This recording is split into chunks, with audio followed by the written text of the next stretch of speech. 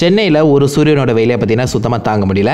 அதோட இன்னொரு சூரியனும் ஆட் ஆயிடுச்சுன்னா எப்படி இருக்கும்னு சொல்லி யோசிச்சு பாருங்க. கண்டிப்பாக வெயில் கொளுத்தும் தான். பட் அதை தாண்டி 470 கோடி வருஷங்களுக்கு முன்னாடி நம்ம சூரிய குடும்பம் உருவாகிற அந்த டைமில் நம்ம சூரியன் தனியாக பிறக்கலையா, ஒரு பிரதர் ஆர் பாசிபிளி ஒரு சிஸ்டரோட தான் பார்த்தீங்கன்னா பிறந்திருக்கு. ஸோ வழக்கமாகவே நட்சத்திரங்கள் ரெண்டாக தான் பிறக்குமா. ஸோ அப்படி ரெண்டாவது பிறந்த நட்சத்திரம் எங்கே தான் இருக்கு, அதோட பெயர் தான் என்ன அப்படிங்கிற கேள்வி உங்களுக்கு எழும்பலாம். திஸ் இஸ் அன்சைன்ட் இரண்டாம் சூரியனின் மர்மங்கள். இப்போ லேட்டஸ்ட்டாக விண்வெளி ஆராய்ச்சியாளர்கள் பெர்சியஸ் ஸ்டார் கிளவுட் அப்படின்னு சொல்லப்படுற ஒரு நட்சத்திரத்தை உருவாக்கக்கூடிய அந்த கூட்டத்தை வந்து பார்த்தீங்கன்னா ஆராய்ச்சி பண்ணி பார்க்கும்போது நிறையவே யங்கான இளமையான நட்சத்திரங்களை பார்த்தீங்கன்னா நோட் பண்ணாங்களாம். ஆனால் அவங்களோட மிகப்பெரிய ஷாக்காக அமைஞ்ச இன்னொரு விஷயம், எந்த ஒரு நட்சத்திரமும் தனியாக பிறக்கல, எல்லாமே பைனரியாக தான் பிறந்திருக்கு. ஸோ பைனரின்னு சொல்லும்போது ட்வின்ஸாக பிறந்திருக்கு அப்படின்னு சொல்லலாம். எந்த ஒரு நட்சத்திரமுமே தனியாக இல்லை, அதுக்கான ஒரு ட்வின்னோ இல்லை ஒரு கிளஸ்டர், அதாவது 4-5 நட்சத்திரங்கள் சேர்ந்து ஒன்றாவோ வந்து பார்த்தீங்கன்னா இருக்கிற மாதிரி தான் இருக்கு. எந்த ஒரு நட்சத்திரமுமே தனியா இல்ல. இது அந்த நட்சத்திர கூட்டங்கள் ரொம்பவே யங்கா இருக்கு அந்த டைம். சோ அப்படி பார்க்கும்போது நம்ம பக்கத்துல இருக்க ஆல்பா சென்சுரி சிஸ்டம் எடுத்துக்கோங்க, அதுவே ஒரு பைனரி சிஸ்டம் தான். அவ்வளவு ஏன் நம்ம வடதுருவ நட்சத்திரம் சொல்லி வந்து பார்ப்போம்ல, த போல் ஸ்டார் இல்லனா நார்த் ஸ்டார், அந்த நட்சத்திரம் வந்து பாத்தீங்கன்னா பென்டபிள் சிஸ்டம், அதாவது மொத்தம் 5 நட்சத்திரங்கள் கொண்ட ஒரு கிளஸ்டர் கூட்டம். இந்த மாதிரி நம்ம நிறைய மோஸ்ட்லி 3ல் 2 பங்கு நட்சத்திரங்கள் வந்து பாத்தீங்கன்னா பைனரியா தான் இருக்கு.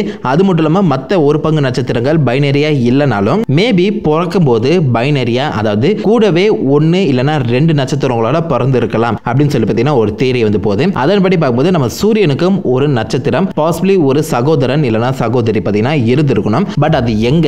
ஏன்னா 470 கோடி வருஷங்களுக்கு முன்னாடி நம்ம சூரியன் வந்து பார்த்தீங்கன்னா ஒரு மிகப்பெரிய டஸ்ட் கிளவுட்ல இருந்து உருவாக்கப்பட்டுச்சு. ஒரு பக்கம் நம்ம சூரியன் உருவாக்கி இருக்கிற அந்த சமயத்திலேயே அதே டஸ்ட் கிளவுட் இன்னொரு பக்கம் நம்ம சூரியன்ல இருந்து கொஞ்சம் தூரங்கள் தள்ளி, அதாவது நம்ம சூரியனுக்கும் எர்த்துக்கும் இருக்க அந்த கேப்பை விட 500 மடங்கு அதிகம் 500 அஸ்ட்ரானமிக்கல் யூனிட் வந்து பார்த்தீங்கன்னா தள்ளி இந்த ஸ்டார் வந்து உருவாக்கி இருக்கலாம் அப்படின்னு சொல்லி வந்து பேசப்படுது. அதுல நம்ம சூரியன் எல்லோ டுவார்ஃபா மாறி இப்போதைக்கு நம்ம உலகத்துக்கு உயிரை கொடுக்கிறது மட்டும் இல்லாம சோலார் சிஸ்டம் சூரிய குடும்பத்தில் இருக்க எல்லா கிரகத்துக்கும் பார்த்தீங்கன்னா வெளிச்சத்தையும் கொடுக்குது. ரொம்பவே அதிகப்படியான ஈர்ப்பு விசையை வந்து பார்த்தீங்கன்னா கொண்டு இருக்கு. பட் இது கூடவே உருவாகின அந்த இரண்டாவது நட்சத்திரம், அதாவது ட்வின் நட்சத்திரம் வந்து பார்த்தீங்கன்னா ரொம்பவே சின்னதா பாசிபிளி ஒரு ரெட் டுவார்ஃப் இல்லனா பிரவுன் டுவார்ஃபா இருக்கலாம் அப்படின்னு சொல்லி வந்து பார்த்தீங்கன்னா பேசுறாங்க. ஸோ எந்த அளவுக்கு சின்னதுன்னா நம்ம ஜூபிட்டரோட 10 இல்லனா 20% தான் பெருசா இருக்கும் சொல்லி வந்து பேசப்படுது. அதுவும் மோஸ்ட்லி பிரவுன் டுவார்ஃபா இருக்கலாம் சொல்லி வந்து பார்த்தீங்கன்னா கெஸ் பண்றாங்க. ஏன்னா இப்போ வரைக்கும் எவ்வளவும் தேடி பார்த்தாலும் அந்த நட்சத்திரத்தை கண்டே பிடிக்க முடியல.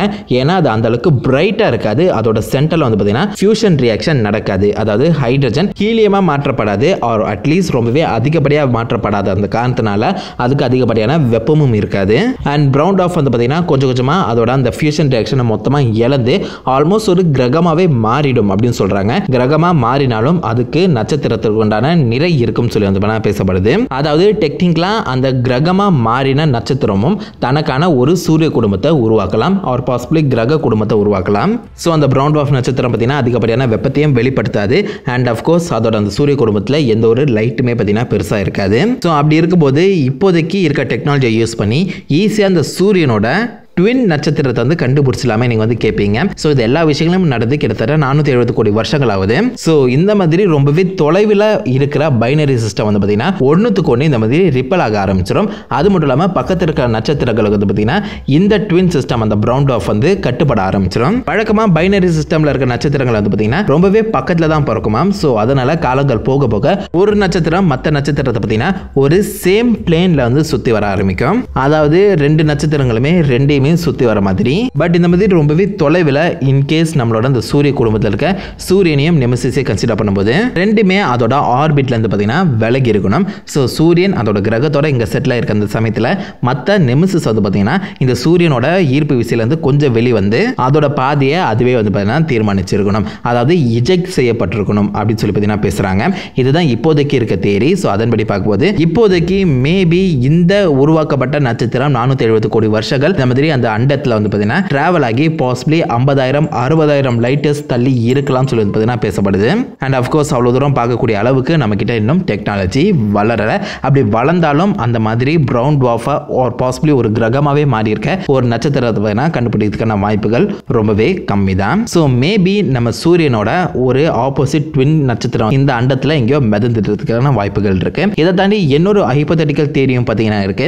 அதாவது இந்த மாதிரி 2வது உருவாக்கப்பட்ட நட்சத்திரம் அந்த ட்வின் நட்சத்திரம் வந்து நம்ம சூரியன் அந்த நட்சத்திரத்தை வந்து பார்த்தீங்கன்னா ஒரு சேம் ஆர்பிட் ஒரு சேம் பிளேன்ல சுற்றி வலம் வருதான். சூரிய குடும்பத்துக்கு வெளியில இருக்க அந்த ஓர்ட் கிளவுடுக்கு அந்த பக்கம் அந்த நட்சத்திரம் இருக்கதாகவும் கிட்டத்தட்ட 26 மில்லியன் அதாவது 260 லட்சம் வருஷங்களுக்கு ஒரு முறை தன்னோட சுற்றுப்பாதையை பார்த்தீங்கன்னா முடிக்கிற மாதிரி வந்து பேசப்படுது. அண்ட் இதை வந்து வலுப்படுத்துற விதமா ஒவ்வொரு 26 மில்லியன் வருஷங்களுக்கும் ஒரு தடவை நம்ம பூமியில வந்து பார்த்தீங்கன்னா மிகப்பெரிய பேரழிவுகள் வந்து நடந்திருக்கு. ஸோ அந்த சார்ட்டை நீங்க வந்து பார்க்கும்போது 26 மில்லியன் வருஷங்களுக்கு ஒரு தடவை ஹையஸ்ட் பீக் பாயிண்ட் அதாவது அந்த அழிவுகள் வந்து பார்த்தீங்கன்னா மார்க் பண்ணப்பட்டிருக்கு. ஸோ மேபி இந்த மாதிரி அந்த நெமிசிஸ் நட்சத்திரம் நம்மளோட அந்த ஓர்ட் கிளவுட் கிட்ட வரும்போது அதோட ஈர்ப்பு விசை வந்து பார்த்தீங்கன்னா பக்கத்தில் இருக்க அந்த விண்கற்களை நம்ம பூமி பக்கம் திருப்பி விடலாம். பூமி பக்கம் மட்டும் இல்லாம அப்கோர்ஸ் நம்ம சூரிய குடும்பம் பக்கம் பார்த்தீங்கன்னா திருப்பி விடலாம். அதுல ஒன்னு இல்லைன்னா 2 விண்கற்கள் நம்ம பூமி மேல விழுந்து ஒரு மிகப்பெரிய பேரழிவு வந்து பார்த்தீங்கன்னா கிரியேட் பண்ண முடியும். ஸோ அந்த வகையில் தான் டைனோசர்ஸும் அழிஞ்சிச்சுன்னு சொல்லி ஒரு தேரி வந்து பார்த்தீங்கன்னா போயிட்டு இருக்கு. அண்ட் இந்த தேரி வந்து பார்த்தீங்கன்னா பெருசா நம்பக்கூடிய அளவுக்கு இல்ல. அதையும் தாண்டி நம்ம சூரிய குடும்பத்தோட 9வது கிரகமும் இந்த நட்சத்திரம் தான் அப்படிங்கிற ஒரு பேச்சு வந்து பார்த்தீங்கன்னா போயிட்டு இருக்கு. ஸோ ஏகப்பட்ட தியரிஸ் வந்து பார்த்தீங்கன்னா நிறைய இடங்களை வந்து கிரியேட் பண்ணப்படலாம். ஆனா ஆதாரப்பூர்வமா நிரூபிக்கிற வரைக்கும் அதை நம்மளால பெருசா நம்ப முடியாது. அண்ட் அகைன் விண்வெளியில் நடக்கிற எல்லா விஷயங்களையும் வந்து பார்த்தீங்கன்னா நம்மளால ஒழுங்கா எக்ஸ்பிளைனும் பண்ண முடியாது. ஸோ எப்படி பார்த்தாலும் நம்ம சூரிய குடும்பத்தை சுற்றி ஏதோ ஒரு மர்மமான விஷயம் வந்து பார்த்தீங்கன்னா நடந்துட்டே இருக்கு. டெக்னாலஜி வளர வளர இந்த மர்ம முடிச்சுகள் ஒவ்வொன்றா அவிழ்க்கப்படும் சொல்லி நம்புவோம். அவ்வளோ ஏன் நம்ம பூமியிலே ஏகப்பட்ட மர்மங்கள் இருக்கு. என்ன நான் சொல்றது? This is unsigned signing off.